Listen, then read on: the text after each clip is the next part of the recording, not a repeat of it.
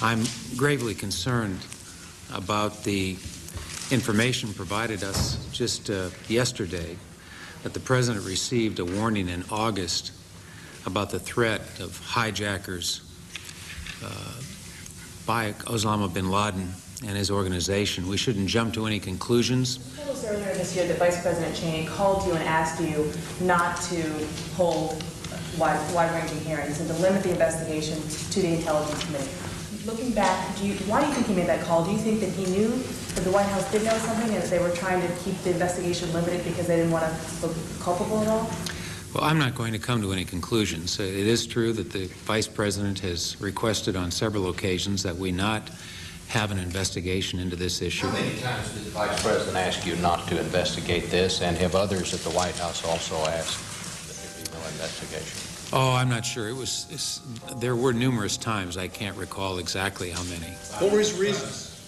His reasons were that the intelligence community was so involved in the aftermath of 9/11 that they didn't want to take people off of what it was they were doing to do something like this. He asked you, just to make sure I'm clear on this, he asked you more than once. Correct.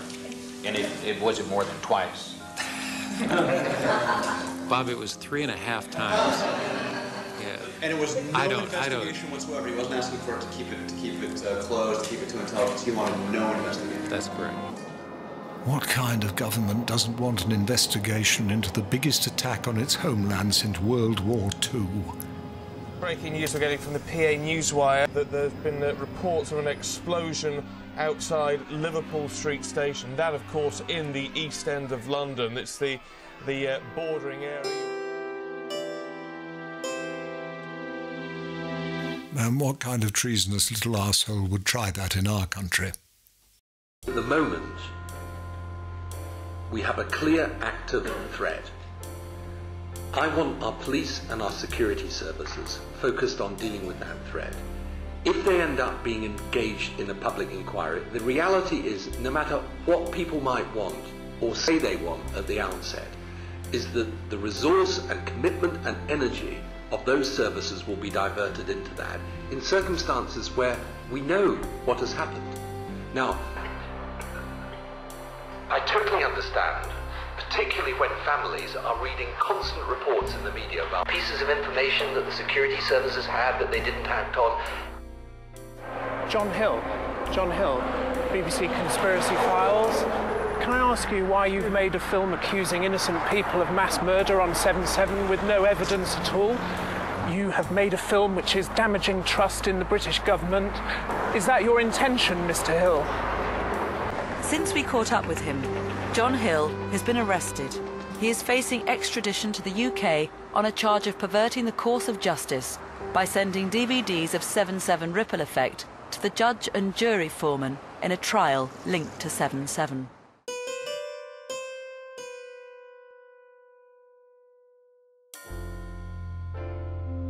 The BBC decided not to make a programme about John Hill's court case. Having seen his film 7/7 Ripple Effect, a British jury found him not guilty of perverting the course of justice. And for a documentary that points out the gaping holes in the official narrative of the London bombings, that's quite an achievement for a movie allegedly containing no evidence at all. We suggest you watch 7/7 Ripple Effect. It's free on the internet, unlike the propaganda your licence fee is funding. Meanwhile, on Channel 4. At Westminster Hospital, policemen waited anxiously to hear news of their colleague, but early this afternoon a statement was made about her.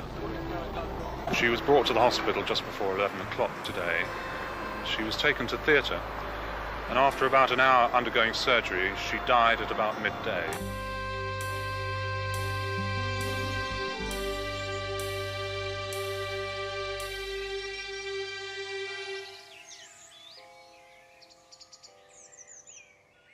A senior figure in the Reagan administration told me privately that the death of Yvonne Fletcher was the best thing that could have happened. What do you think he meant by that?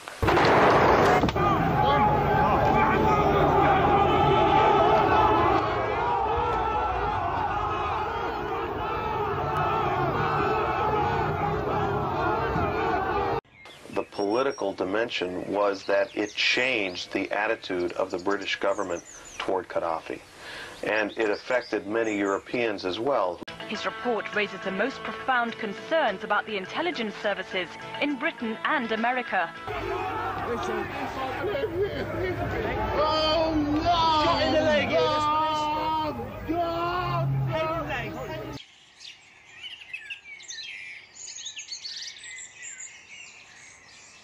It's an extraordinary suggestion that you are making. I want you to be quite clear. You do not believe Yvonne Fletcher was shot from that embassy building behind you. For two reasons. The terminal velocity of 30 yards, which is the distance from me to the building, would be an extraordinary event for a submachine gun bullet.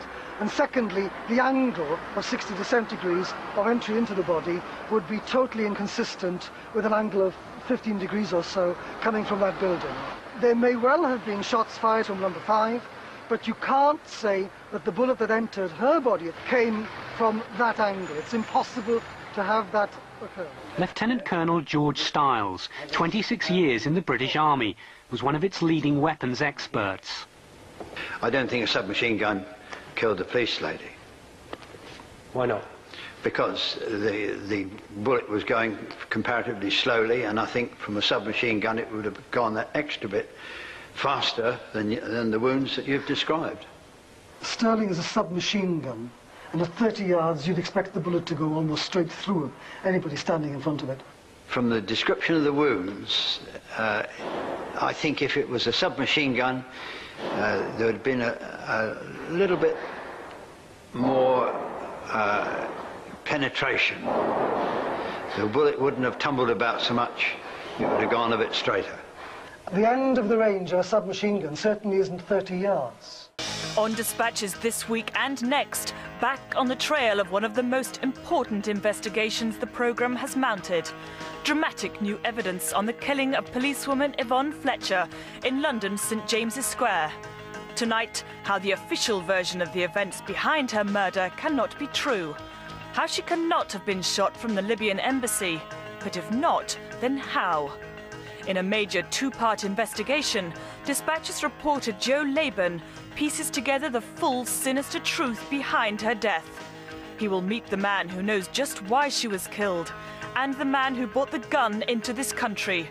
And he will ask exactly who was in the know.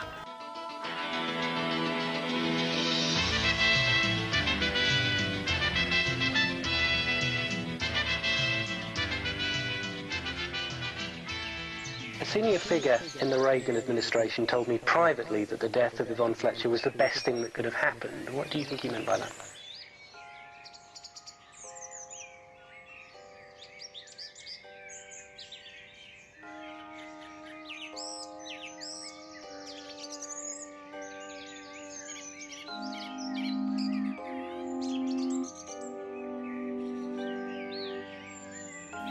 Where do your loyalties lie?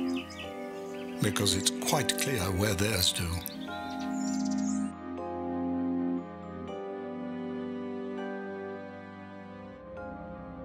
Let us never tolerate outrageous conspiracy theories concerning the attacks of September the 11th. Malicious lies that attempt to shift the blame away from the terrorists themselves, away from the guilty. Mr. Secretary, according to the Comptroller General of the United States, there are serious financial management problems at the Pentagon. Fiscal year 1999, 2.3 trillion missing. Fiscal year 2000, 1.1 trillion missing. And DOD is the #1 reason why the government can't balance its checkbook. The Pentagon has claimed year after year that the reason it can't account for the money is because its computers don't communicate with each other. Finally, Mr. Secretary, after the last hearing, I thought that my office was promised a written response to my question regarding the 4 war games on September 11th.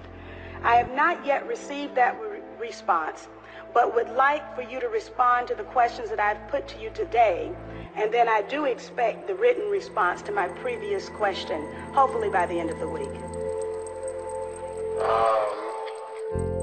Mr. Bush was very quick to make it clear about so-called conspiracy theories on 9/11. Alarmingly quick. Non-believers are a particular problem. They're very keen to have disappear, even to have outlawed. And making problems disappear is something they're rather good at in America. So too their media, especially when it comes to false flags and political obstacles. Good evening.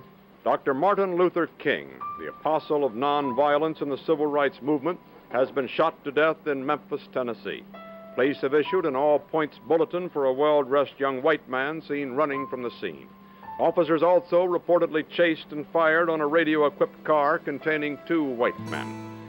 Dr. King was standing on the balcony of a second-floor hotel room tonight when, according to a companion, a shot was fired from across the street. In the friend's words, the bullet exploded in his face. Police, who have been keeping a close watch over the Nobel Peace Prize winner because of Memphis' turbulent racial situation, were on the scene almost immediately. They rushed the 39-year-old Negro leader to a hospital where he died of a bullet wound in the neck.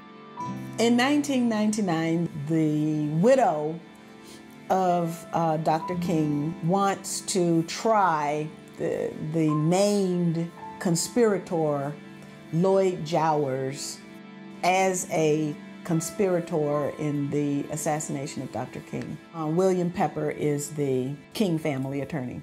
And a jury found that the United States government, along with Lloyd Jowers, conspired to murder Dr. King.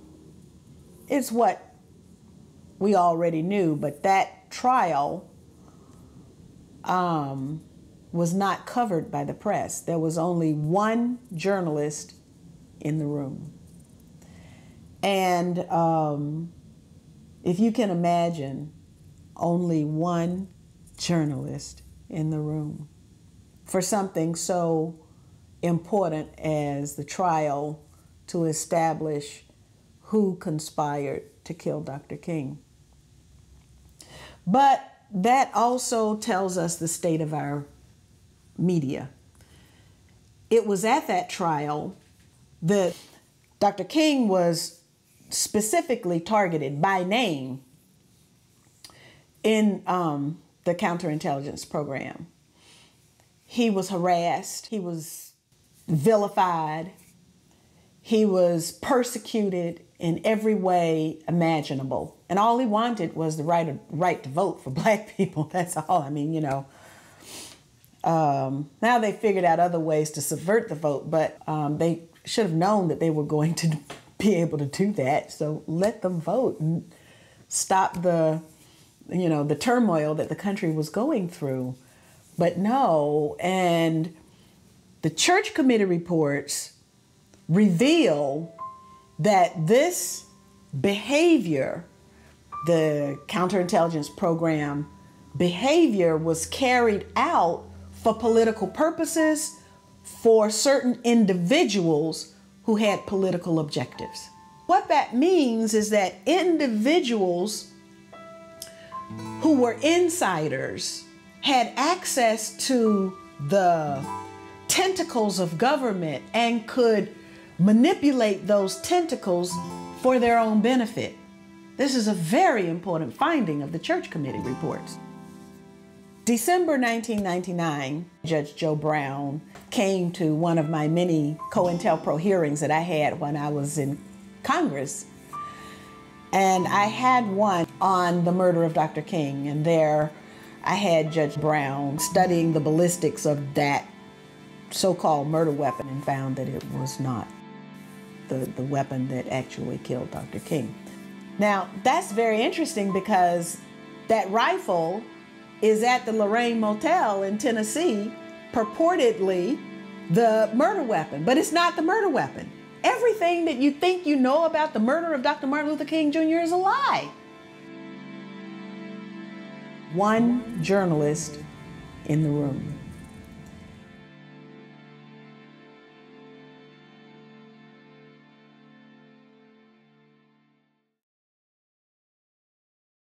So Robbie, Cheney changes his story. Let me just briefly explain why. In this documentary on Showtime, he says that there was a shoot-down order, that he actually said he was going to shoot down the plane to save lives, which actually contradicts the 9/11 Commission report that says that there was no order made. Why do you think he changed his story here? Well, because I think that he probably thought that people didn't remember that he had presidential emergency powers on that day. And I mean, the testimony shows that Cheney, was at least criminally culpable for not issuing an evacuation order. During the time that the airplane coming in to the Pentagon, there was a young man who would come in and say to the vice president, the plane is 50 miles out, the plane is 30 miles out. And when it got down to the plane is 10 miles out, the young man also said to the vice president, do the orders still stand? And the vice president turned and whipped his neck around and said, of course the orders still stand. Have you heard anything to the contrary? Plane's 10 miles out, 20 miles out, 30 miles out. Does the order still stand? Cheney's saying, of course they still stand. Obviously he's talking about a plane coming close. Why do you think there wasn't an evacuation order issued from the Pentagon?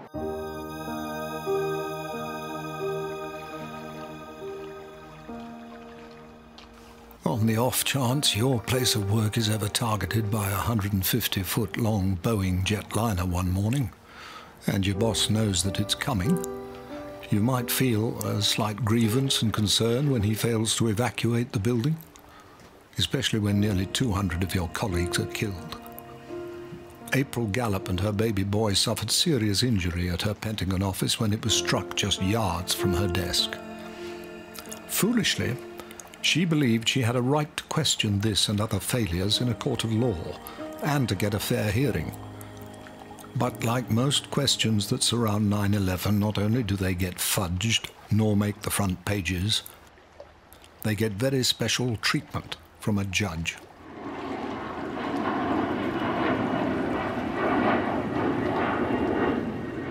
The least thing we can rationally say is, you were on duty that day. This was your job. This happened on your watch. We don't know, based off evidence, whether you were intentional, deliberate, or you were indirectly involved just on the basis of this was your duty. For example, like a CEO. No, you're not responsible for the person who, the accountant who might run off with all the money, but you're the CEO. You should know the people that you hire. You should know, the type of people that you hired. So we thought that that was a fair, rational premises to bring to court because you failed. I first realized about it through my attorney. He was going over the likelihood of, we would have a higher likelihood of being challenged than we would of it going through proper, no, I wouldn't say proper, but going through in a more smooth manner, like it's due process, that he felt like we would have more challenges. So I was wondering, okay, I expect that. What would that be? And that's when he let me know about Mr. Bush, relative, being one of the judges. So I didn't know how close he was. I just was told that he was a cousin. I don't know if he was first, second, third. I didn't know his numerical, but the issue was, even me, not knowing, the legal world, that I just felt like that's conflict of interest. My first thing was, okay, I'm sure you know legally what you could do to try to handle that or to deal with that, whether it's file a complaint, which I wouldn't know what he would do, but said whatever you need to do, try to work through that because, wow, that is going to be a problem. Well, he got sanctioned and they considered the case as frivolous and it was thrown out. And so that was a big disappointment because we never really got to really present the bulk of the information and the evidence. And so with the frivolous claim, that meant, and not on top of that, we're going to sanction this fine. We're going to give you a fine and make sure you don't do this again. Judge John Walker leads a charmed life. Not only can he get appointed to preside over highly sensitive court cases concerning his own family, he can run down and kill a traffic cop with apparent immunity from police procedure.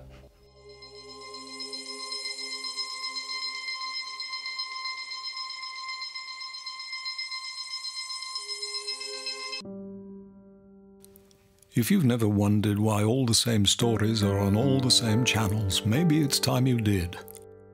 Because despite all these media organizations being supposedly independent, they're obviously not. Either that or it's one hell of a coincidence. And isn't it clear what kind of message they want us to get? One British man decided he didn't believe it anymore. So he went to court to obey the law.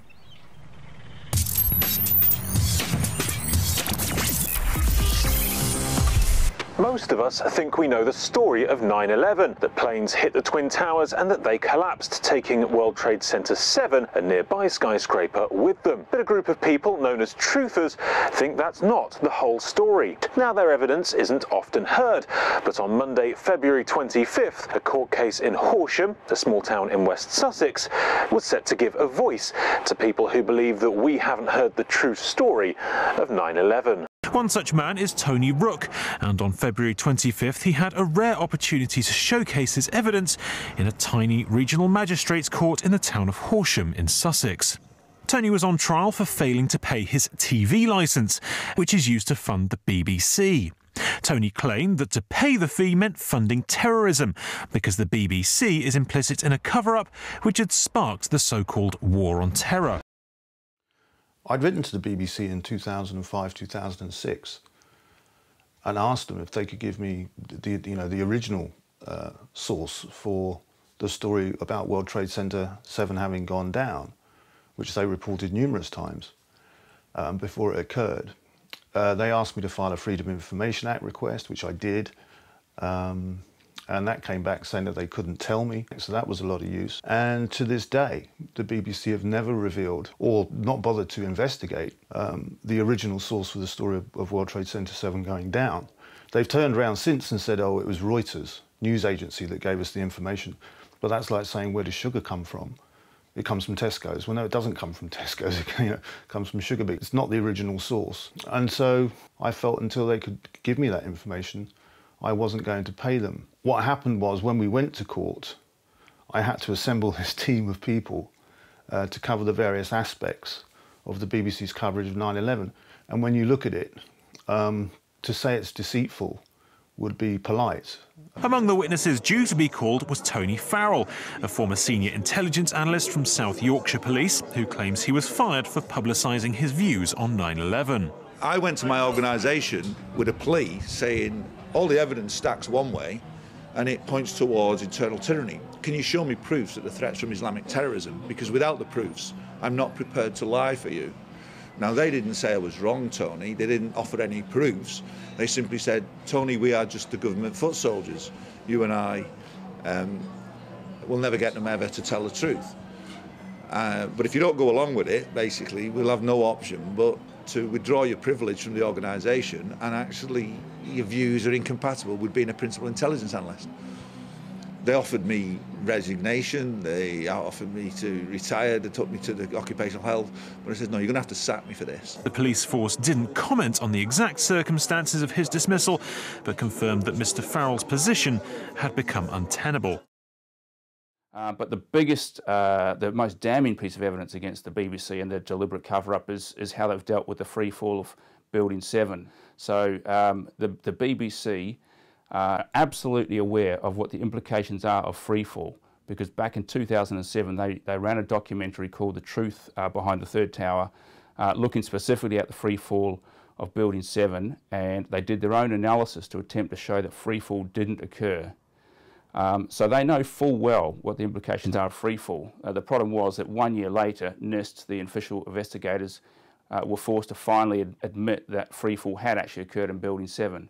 Now, that should have been absolutely bombshell news across the world. The BBC should have been on the front page of the paper. NIST had confirmed freefall of Building 7, which is proof of controlled demolition, which is proof of an inside job. Massive story.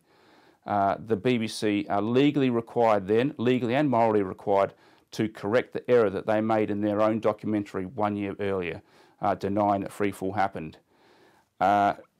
Did they correct that error? Still to this day, the BBC have refused to correct that error on an issue of absolute massive importance. The implications of Building 7 coming down in freefall are huge for every fire service in the world. The reason for that is because when you fight a high-rise building fire, what you do is you go to the floor below the fire, you establish a bridgehead, you then send breathing apparatus teams up the stairs onto the next floor where the fire actually is, together with water jets, to go and find the fire, locate it, attack it, and put it out. You do not at any time think that the building you're actually stood in is suddenly going to collapse down into a pile of rubble in 6 seconds the way that Building 7 did. So it changes completely how you're going to fight high-rise fires. It's the only steel-framed building in history, high-rise building in history, that's ever collapsed from fire alone. All of the others have stayed up. Where there's been fires, there's been partial collapses, there's been little bits fall off, but the entire building has never gone from 47 stories to 3 stories of rubble in a few seconds. So every procedure for fighting high-rise buildings is going to have to change. So for firefighters, everything's going to change. For building engineers and architects, it's also going to have to change, because the unspoken acceptance before that the building frame would always stay up because the fire can't get hot enough to take out a steel frame, well, clearly, according to NIST now, this can happen. So that means that you have to either beef up the fire protection, which has got to be retrofitted on every high-rise building on the planet, or you have to use new materials that can resist office fires better than steel.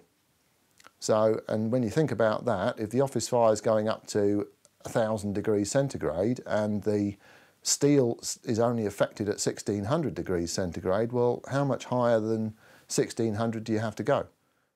There's one particular piece on the internet called the Editor's Part of the Conspiracy, where they go on to describe their reports of Building 7 as shrouded in uncertainty, that they didn't make any assertion it had definitely gone down. Well, that's a complete lie. I mean, are you watching a different report? Now, more on the latest building collapse in New York. You might have heard a few moments ago I was talking about the Salomon Brothers building collapsing, and indeed it has. Jane, what more can you tell us about the Salomon Brothers building and its collapse? Presumably there were very few people in the Salomon building when it collapsed. And most people who watch the BBC still trust them.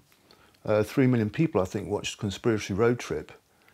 And in that, one prime example of this would be the questions surrounding the flights. Now, they interview a guy called Robert Haddow. Now, Robert Haddow is a light aircraft pilot, and he takes up one of these young conspiracy theorists that the BBC have roped into doing this programme to try and convince them of the error of their ways. Now, what happens is, takes the girl up in the aircraft, fly around for a bit. It's a light aircraft. Look how easy it is to pilot a plane. Yes, all right. So how easy do you think it would be for an amateur pilot to fly a big, massive airliner jet? Well, in fact, it's easier to fly a big jet. I mean, do you know much about Boeings? As a matter of fact, yes.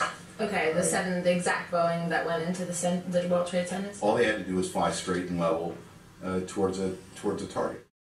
I don't know why they interviewed Mr. Haddow and portrayed him, or have him portray himself as some kind of expert on commercial jetliners. He's never flown a jetliner, as he said in his email. And he turned around to me and said that the flight envelope, the manageability of the aircraft, capabilities of the aircraft, make flying a commercial jetliner considerably harder than flying a light aircraft. So the complete antithesis of what he says in the programme. Now, the interesting thing is, what the BBC could have done, and any researcher will be able to find this interview in a minute. I flew the 2 actual aircraft which were involved in 9/11, the flight number 175 and flight 93, the 757 that allegedly went down at Shanksville, and flight 175 is the aircraft that's alleged to have hit the South Tower. I don't believe it's possible for, like I said, for a terrorist, a so-called terrorist, to train on a 172, then jump in the cockpit of a 757, 767 class cockpit, and vertical navigate the aircraft, lateral navigate the aircraft, and fly the airplane at speeds exceeding its design limit speed by well over 100 knots. I couldn't do it, and I'm absolutely positive they couldn't do it.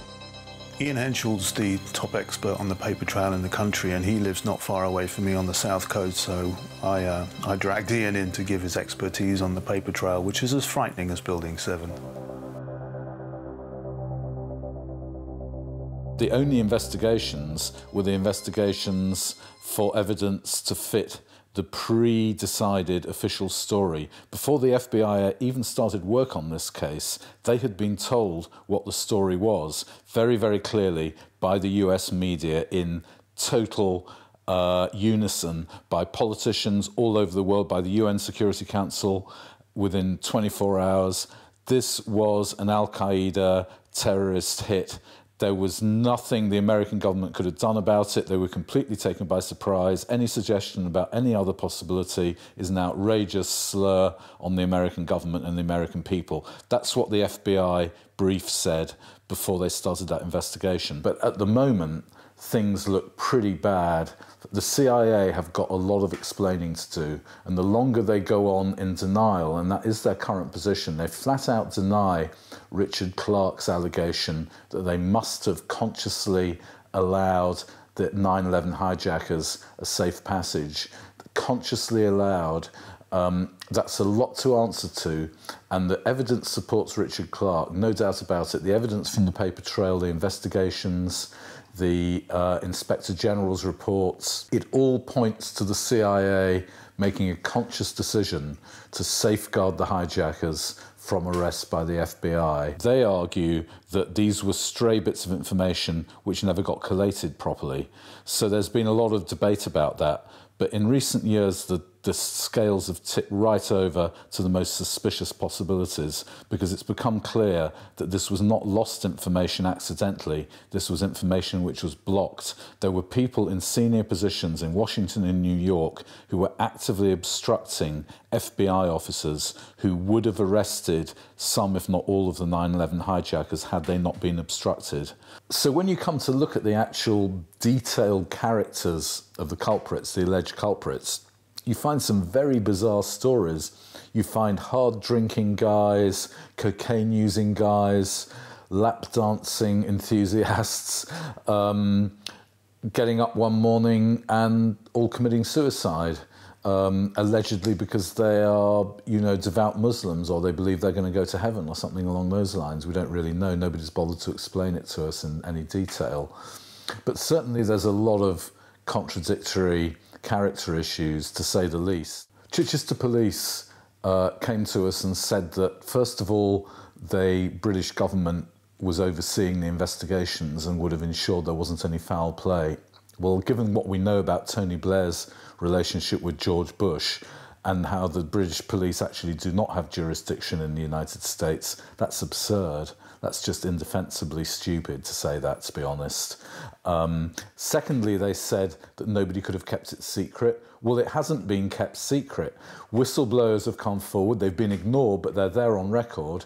The evidence has come out in official inquiries. We now know that the CIA were colluding, for whatever reason, with the alleged 9/11 hijackers. That's proven.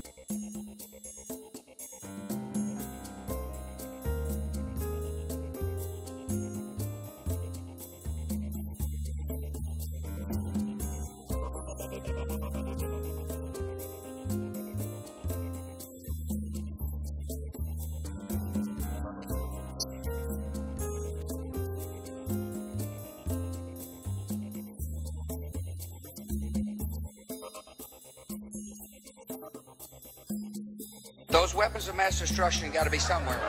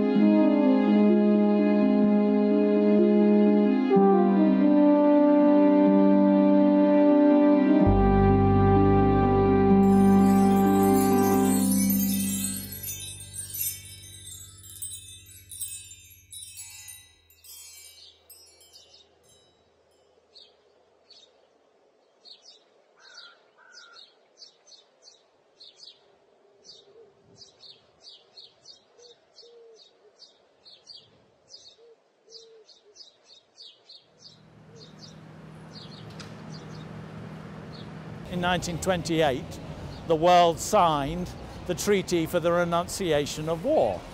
Probably the most important law ever passed by the nations of the world, and nobody in this country seems to have heard of it. Now, it was very important because after the Second World War, Germany's leaders were prosecuted at Nuremberg and convicted of 11 breaches of the Kellogg-Briand Pact, which is the Treaty for the Renunciation of War. And that became universal law. Now, when George Bush and Tony Blair walked into Afghanistan and to Iraq, they did exactly the same as Germany's leaders did in the Second World War when they walked into Poland and Belgium and Holland and all the other European nations. Now, it's very important for ordinary soldiers to realize that the judgment at Nuremberg applies to every human being. And one of the key arguments that Germany's leaders made was that they were only following orders. Now, the judges said, no, that's not good enough. If your government breaks the laws of war, you must refuse to obey their orders. And it is that law, which was introduced in 1950, which every one of Britain's armed forces has been breaking ever since. So both the police and the armed forces have a duty in law to refuse to obey the orders to fight in Afghanistan or to support the war in Syria or to attack Libya or to take part in the attacks on Iraq. All of those were illegal. And what very few members of the armed forces or the police know is that it is a criminal offence to follow an unlawful order. And that's what they have been doing for the last 12 years.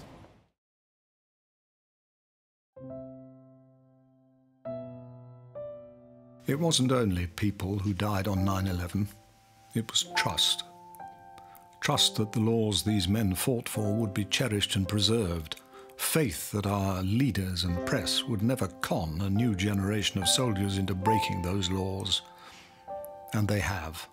And this time for a series of abject and calculated lies. We've no justification in puffing out our chests with pride every time one of those glorious aircraft take to the sky, when we've permitted all they stand for to be shot down by liars, frauds, and war profiteers.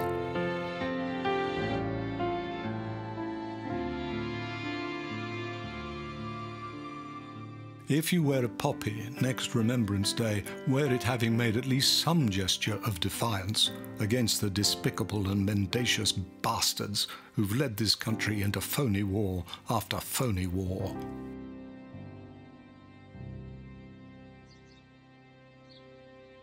The United States knows that Iraq has weapons of mass destruction.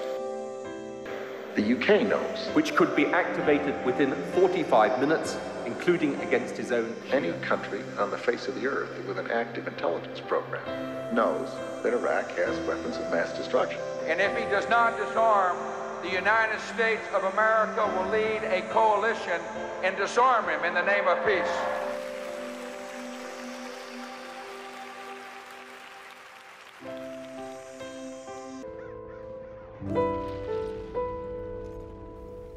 One dreads to think what any Spitfire pilot would make of the country he fought for, and what it now does in the name of peace.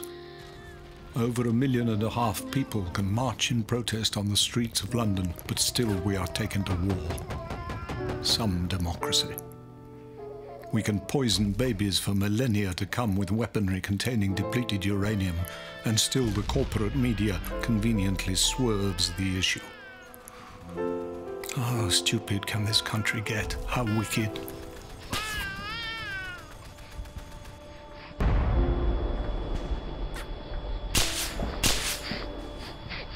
Oh, and this little oik, claiming for expenses to attend a war memorial. Lying about the effects of depleted uranium on our troops and helpless Iraqi children. We asked numerous church leaders to take part in this film. They all declined. A shame. We thought they liked miracles.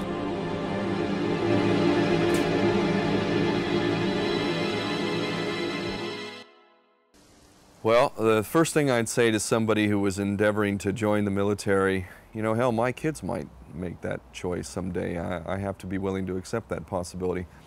And I'd probably say the same thing to them that I would to a young man today, and that would be, I understand where your desire is to help your country and to protect against what you see as a threat to your way of life. But unfortunately, the truth is far from what you're being told.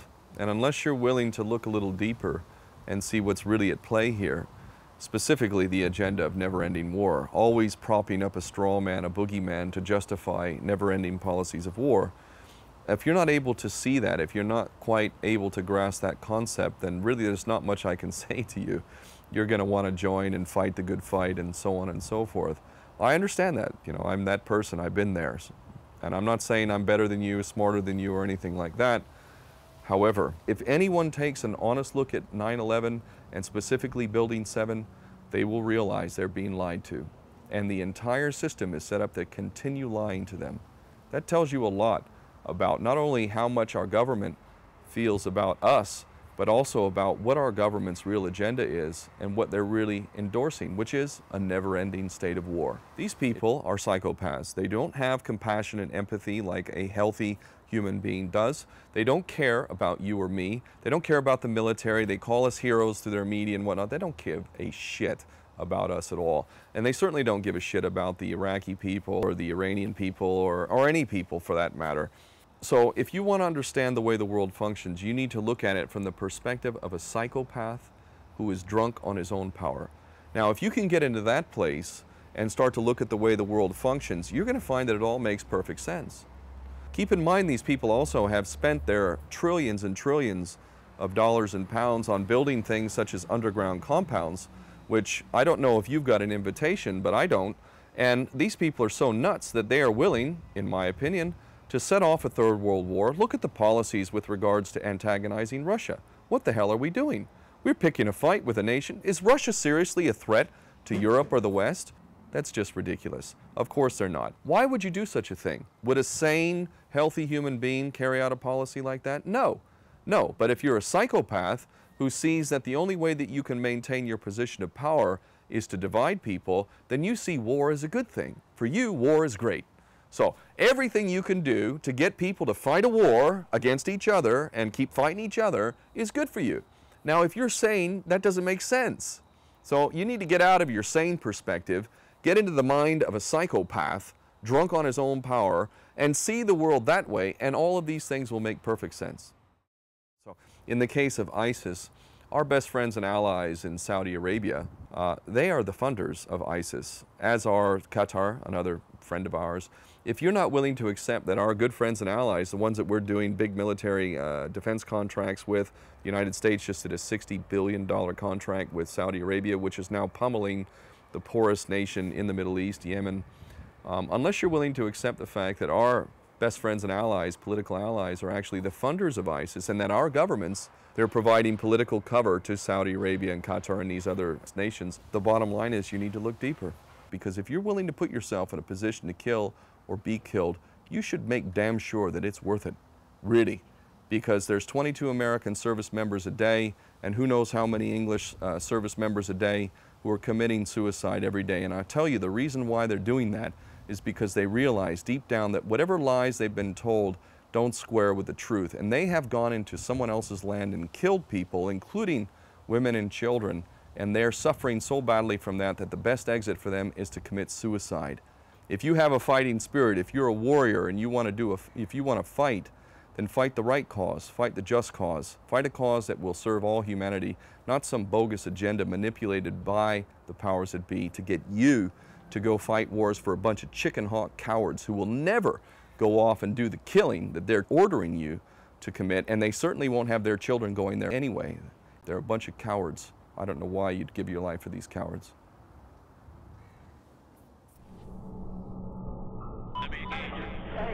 We need to stop that. We get down there.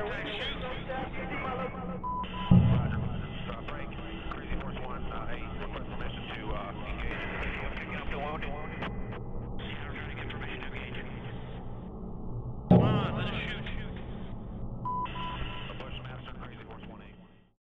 came home late one night after a week out of town working, and my son and his mother came in and told me that Noah had shot himself. And actually, that was the first night I had slept in like 3 months. I know it sounds horrible, but it was just simply, that's the way it is. I knew it was coming, and you were waiting. But what really worried me was his anger toward all of us for letting it happen. He was well armed. He had a .38. He had a rifle from his grandfather that served in World War II. And I was worried about him retaliating against us. And even his mother admitted that he did us a favor because of what could have probably happened. The streets were vacant. There was really no resistance. They just showed up, started cleaning up the mess. The sewer plants were bombed. The water plants were bombed. Just this precision bombing just didn't work. These little kids were really disturbing. They came out after 3 days. They were in shock, and they were starving. And he said for another couple of days, they would just watch them from the background. And eventually they realized they weren't going to be fired upon, and they just all of a sudden went off and started feeding on these little tadpoles that were in the ditches there. And our soldiers couldn't feed them. They couldn't do any help at all. And so these kids started throwing rocks. And they pelted our soldiers for day after day, and then the orders finally came through to shoot these kids so they could get the bodies cleaned up. He didn't engage in it, but others did. And they were so frustrated. You know, here they were just, 6 months before they were at Ronald McDonald land. And now they're in a war zone. War crimes are being committed on a massive scale. And after some of these soldiers killed these kids, my son said that's when the suicide started.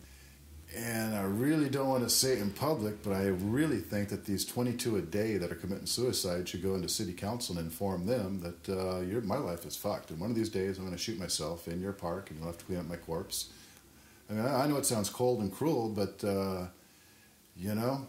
I would rather have my son do that than just go out in the woods and do it peacefully. Taking your own life is the way you want to do it. But if I would show up right in city council and have my corpse hauled out of there. I mean, like I said, these were the adults that sent kids in the war. I tried to tell them just to bail. Just do not do it. You're better off to do jail time than what you're about to go through. Even I didn't know how cruel these people could be.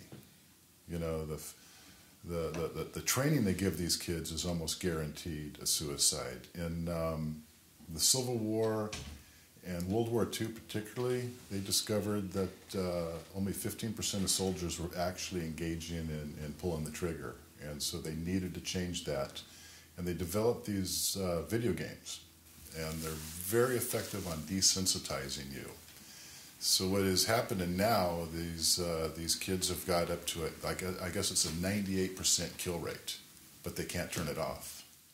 They set up these road checkpoints, and they were very, very confusing, and basically they had brainwashed our soldiers into seeking revenge on the Iraqis for September 11th. They were a whipping boy. And apparently the doctor got a call, his family had been bombed, and he was coming up through a checkpoint, was frustrated, looked different, and the order just came down for my son to shoot the guy. And shot him, got him through the neck.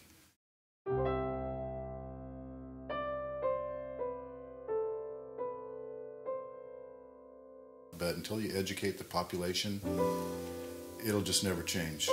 And these people do what they do. They create war to create their profits. And we wholeheartedly join the military, we pay our taxes, we follow unconditionally without asking any critical questions.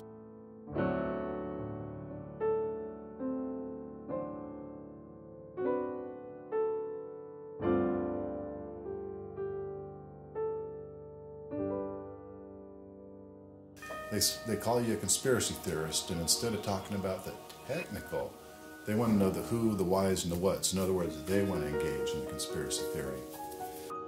World Trade Center 7, I have no idea how they could do something like that, but it's obvious through the evidence we have that it was brought down in controlled demolition. So that is a job for policemen and investigators, that's their job, and they are failing at this point to accomplish that.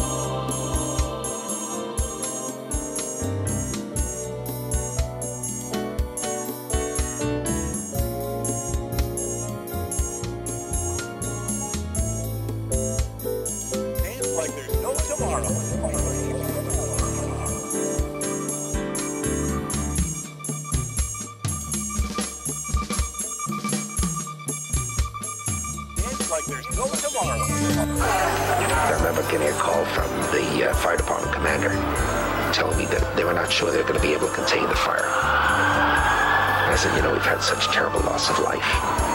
Maybe the smartest thing to do is pull it. And they made that decision to pull, and then we watched the building collapse. Your official response was that it was the firefighters. My question is, it was pretty clear that you meant the building, and if it was the firefighters, they already are outside the building by 12 because the water lines were broken. Ask the question. And the fire chief that you said you spoke to, Fire Chief Negro, denies talking to you on that day of 9/11. Can you answer those questions and address the theories against you? The leaseholder of the World Trade Center complex, Larry Silverstein, gave a public interview on PBS in 2002, and he said that they pulled that building, which is a demolition term for intentionally bringing down a building. This man made over $5 billion from those buildings' destruction, and I want to know if there was ever a formal investigation into Larry Silverstein, the leaseholder of the World Trade Center complex, and his ties to this entire event. I don't believe there's been a formal investigation. I haven't heard that. I don't know that. I do know that that wall, I remember, was in danger, and I think that they made a decision based on the danger that it had of destroying other things, that they did it in a controlled fashion.